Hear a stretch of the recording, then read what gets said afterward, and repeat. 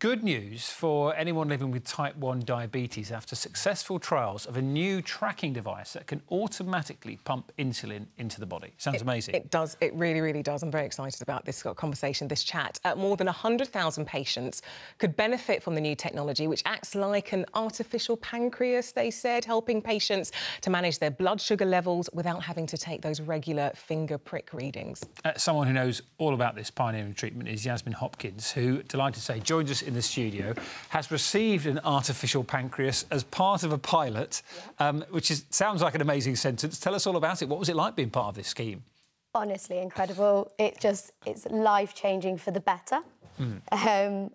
Before, we had access to this technology now that actually links up, does a lot of things for us. I'm sure I can go a little bit into. It was so tough. Anything can change a type 1 diabetes patient's blood sugars. Today, there's been a lot of enthusiasm because nice guidance has actually come out about it. And it's in consultation, it's a draft, so we'll actually see if the NHS is going to fund this for these people. That's the potential there. And it looks like they are. And now that means that we all get this. So when I read through this brief, I was just blown away. It honestly looked like science fiction becoming science fact. I can say she was very excited this afternoon about it. Confused as well. I didn't know, how does it work exactly? Because apparently it goes underneath your skin. So how does that work and how does that change things? It's great that I can be here in person because it's actually much more visually easier to see. You want to turn to camera one over there and show us over there? So this is one of the sensors. This is only one of the systems that's looking to be available to more patients.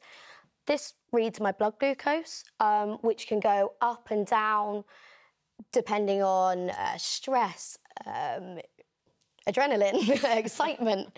Probably now isn't helping much. You say that, but then, so today is the perfect example. Today, like I say, we've got so much excitement. The adrenaline has been pumping all day and my blood sugars have not come out of range all day. Because what's happened is this has said, this bit here, has gone, oh, your blood sugars are rising.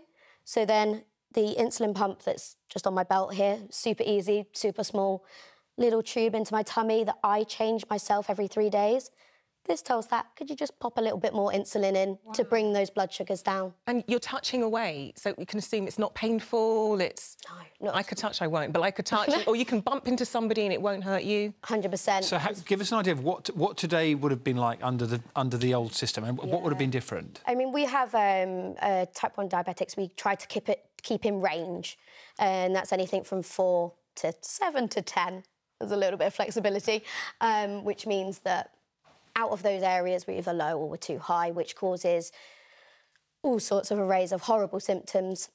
This, today, has ensured that I'm not out of those areas, so I've been able to concentrate, I've been able to do my usual work, I've been able to travel, even things like walk the dog. Previously, you have to constantly think, am I leaving the house in 10 minutes? Do I need to bring Lucozade? Do I need to bring extra insulin? This just is a helping hand. Amazing. Yes, this is... A lot of it's new information because we do talk a lot about type 2 diabetes, type 1, and actually in the ethnic minority communities it can be quite prevalent, which is why when it comes to type 2 diabetes, I'm all across it. Type 1, I don't know too much about. So when you're saying blood sugars go up, what could happen to you in that kind of situation, that scenario? Yeah, it's really important that we actually do distinguish the difference between type 1 and type 2. And as you say, type 2 does tend to get a lot of media coverage, whereas type 1 doesn't. Only 8% of the diabetes population in the UK has type 1. But like we say, that's still 100,000 people that could get access to this and 400,000 of us with it. What that means, though, is that your blood starts to tend to rise after a meal even, with all these things that I've mentioned.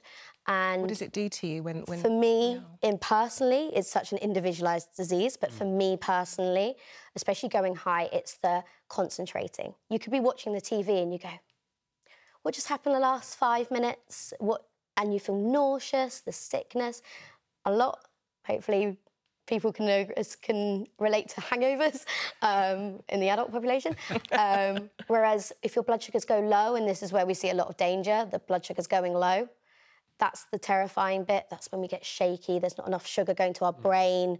We're sweating. And it's really important that people know those symptoms because even things like this can't always avoid that. So NHS England have done an amazing job at making sure that people get this, so we can prevent all those highs, lows and further complications. But there's still a way to go. Truly, truly amazing. Incredible. Yasmin, thank you so much for coming on. And honestly, I just hope this is rolled out for other people. Yes. Thanks for showing it to us as well. Same. Thank you. Yasmin.